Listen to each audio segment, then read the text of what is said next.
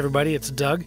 In this video, we want to talk about publishing your property from development through staging and to production. Now, this is really going to consist of three things. One is, as you can see here, that we're going to move your library, your initial setup library, from development through staging to production, and it'll end up over here on the right in published. Okay, that's one thing. Another thing we're going to do is we're going to get the embed codes for staging and production, and we need to put those on our sites, on our staging server and our production server. So that's another thing you're going to need to do. We'll talk about that in a minute. And the third thing is, and maybe we'll do this first, so we need to create the report suites for staging and production, and then make sure those are set correctly in the analytics extension configuration. So we'll go to our report suite manager in Analytics, and we've gone to Admin Report Suites, and this has given us a list of our report suites, and here is our Geometrix Clothiers Dev. And we don't have a stage and prod yet, so we need to create those. So we're going to create a new report suite, and instead of creating one from a template, we're going to actually create it from an existing report suite.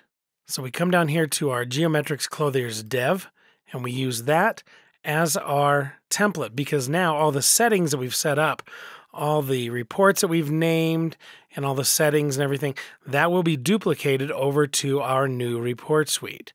So now we can simply come down, can put in our new report suite ID. Remember, we're going to have a prefix of TMD, so we'll start with a dash, and I'll put in geo-clothiers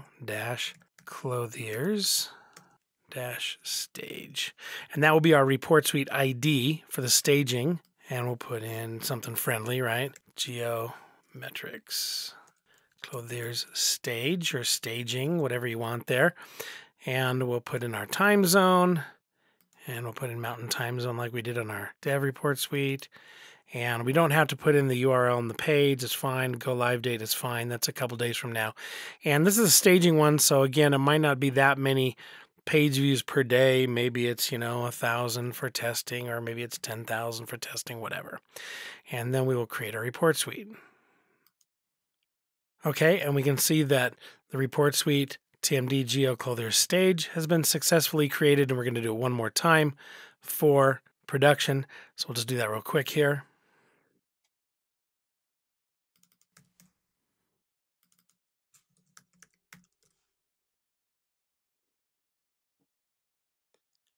We'll need to up our page views to whatever that number is going to be.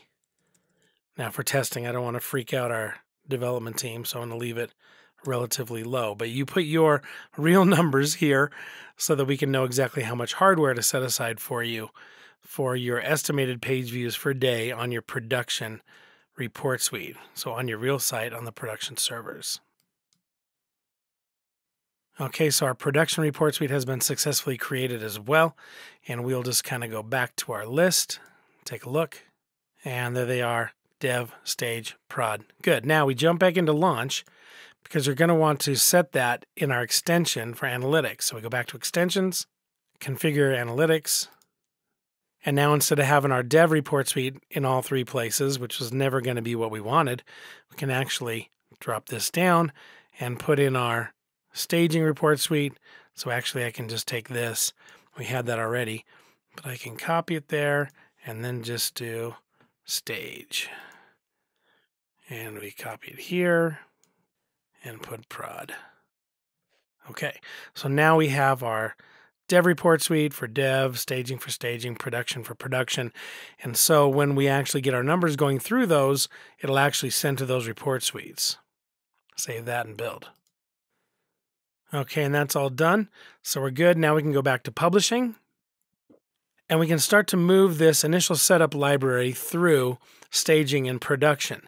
Now, if you are kind of a one-person shop, then you've probably done all of your testing on the development servers and you're ready to go.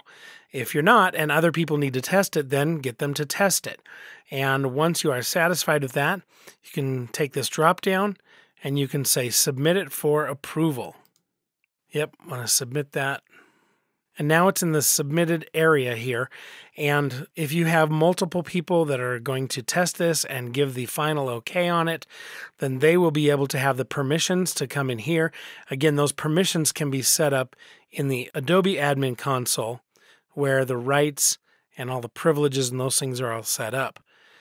So you can actually go in here and do it yourself. You're kind of a one-man shop. So if you submitted it and you're only a one-person crew here, then you can go in and then you can build it for staging. Okay, so we can see that that is successfully built on staging. Now, how are we going to test that on staging? Well, it's ready for it here, but potentially we haven't put the embed codes on our site on the staging server. So at some point here, before you really go through all this process, you're going to want to go to Environments. You're going to want to get the staging embed codes, copy that, and then you're going to want to implement that on your site. So for example, if I jump over to my site, and this is my index.php, so if this were on my staging server, then just like I did on dev, I would put that into the head of my page, and it will look a little different than this because, of course, this one said development. So let's pretend that that was, and I didn't have that there. We'll take that out, and then we'll put in our staging embed code. You can see that it says staging. Now, of course, you're probably not going to hard code it like this, but you're going to put it in some kind of an include so that it's on all your files of your site on your staging server. But that's where you're going to get the code. And then on your production server, you're going to actually include then, of course, the production embed code. So this will be your production embed code. It'll kind of look like this. It won't say staging and it won't say development.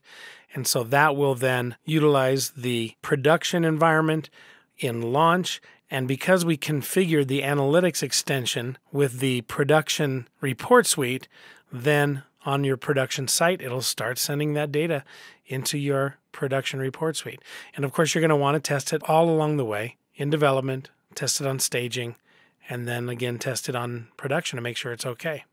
So we jump back over to our publishing. And after it has been thoroughly tested on staging, of course, then we can submit and approve that for publishing. And it's approved.